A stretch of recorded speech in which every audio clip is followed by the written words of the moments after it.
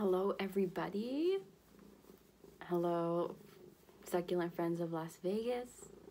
Today we are going to be talking about my last tip of my blog series called, what's it called?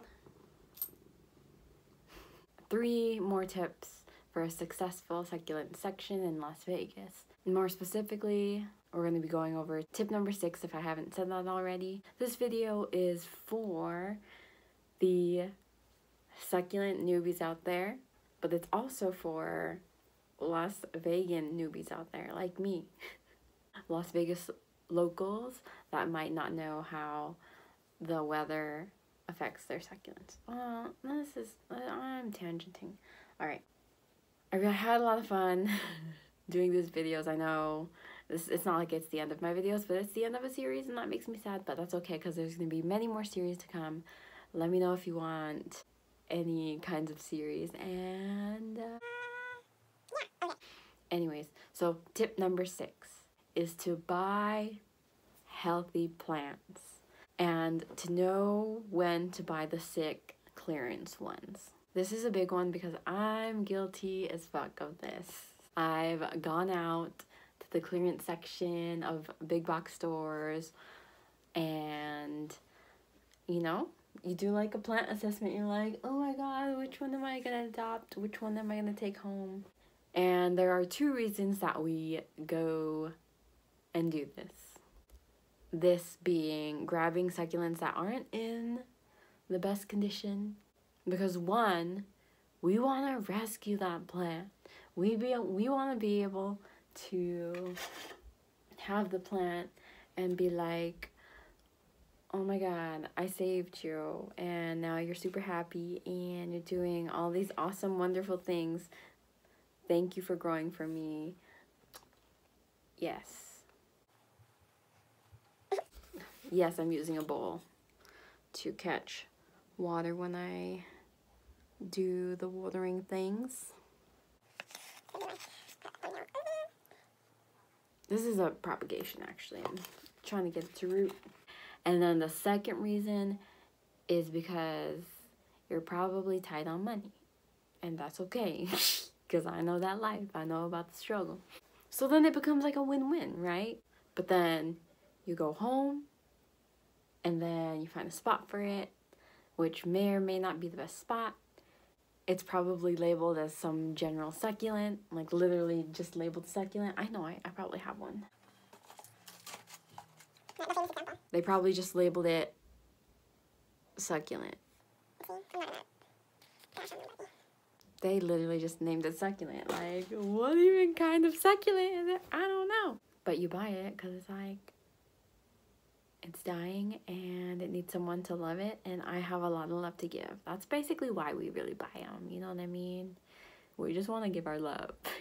But basically when we do this, a lot of the times the succulent probably ends up dead. I mean, I'm not saying that you can't take and you can't take care of, you know, dying succulents and you can't rescue them. But if you want an awesome section to begin with, if you want an awesome succulent section to begin with, you gotta start off with healthy plants.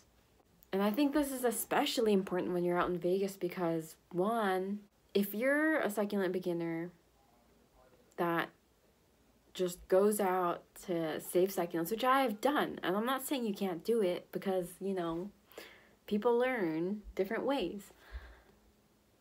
Not saying that you can't do that, right? But the thing is, if you don't know how to properly take care of the plant, and then on top of that, if you bring it to a city that has such extreme temperatures, the survival of that sick dying plant is already going to be lowered by that much more, if that makes sense.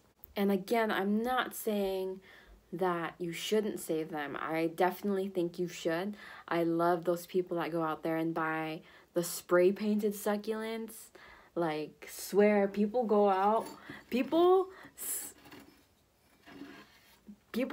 like will take a succulent and they'll fucking spray paint it. Like, I fucking shit you not, in this insanity, they'll spray paint it like weird ass colors like pink and red and blue and like weird stuff. But there's people that go out and like save them, because that's like, imagine, that's like having paint on your skin, bruh. Like, you don't want paint on your skin. How is it supposed to breathe? Okay, anyways, cute. This is definitely not the healthiest Haworthia, but it's definitely a favorite.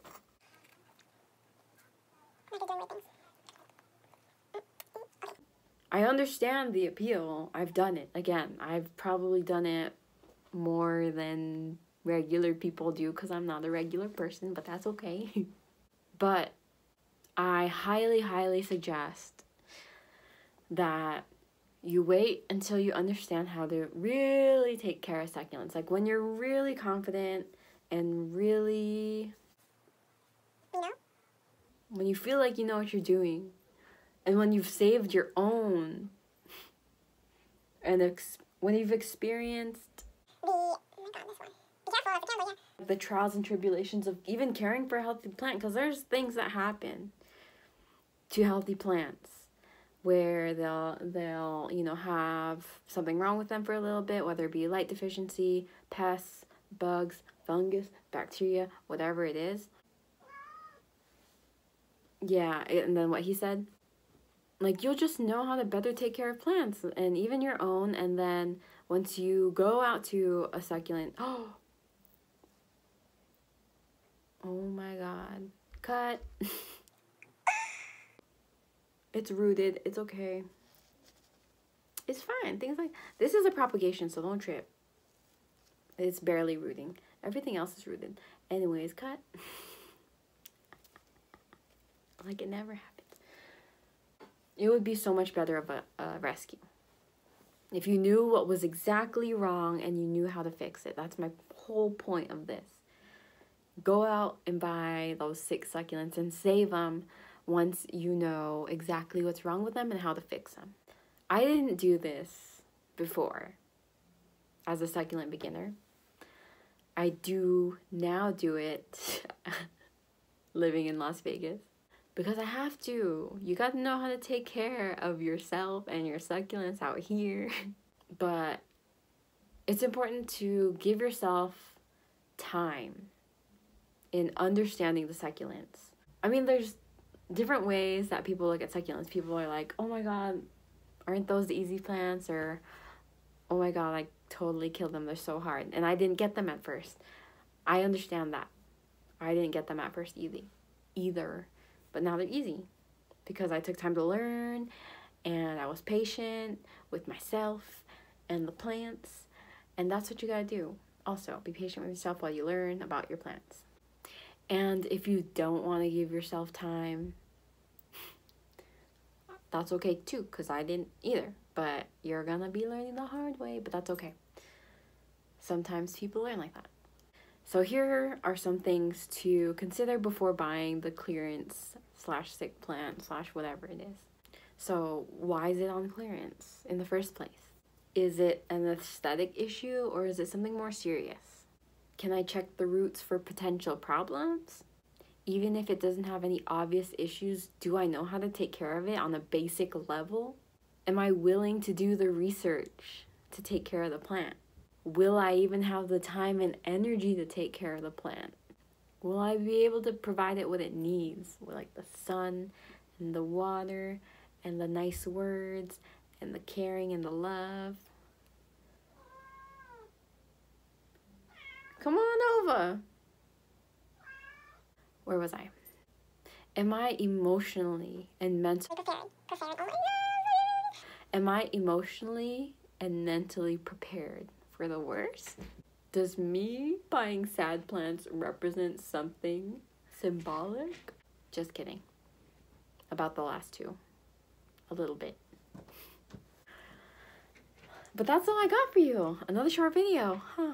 To end it, again, I understand the appeal of buying sick clearance plants, because one, it's like a cute romantic rescue story where you're potentially and idealistically you and your plants can, you know, your sick plant can live happily ever after. But out here in Las Vegas, you gotta hold up. If you want healthy plants in your home, start off and buy healthy plants, especially as a beginner, because you gotta know how to take care of the plant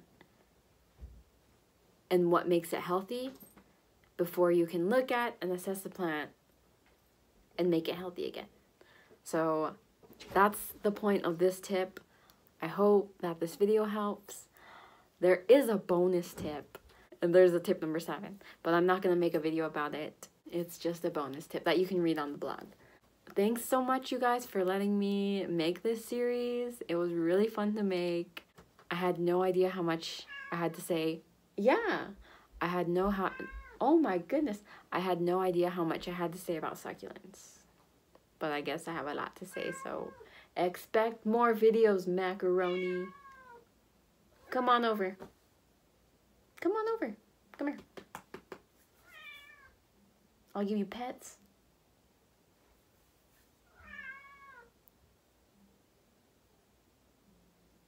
Thanks for watching, succulent friends of Vegas. Oh.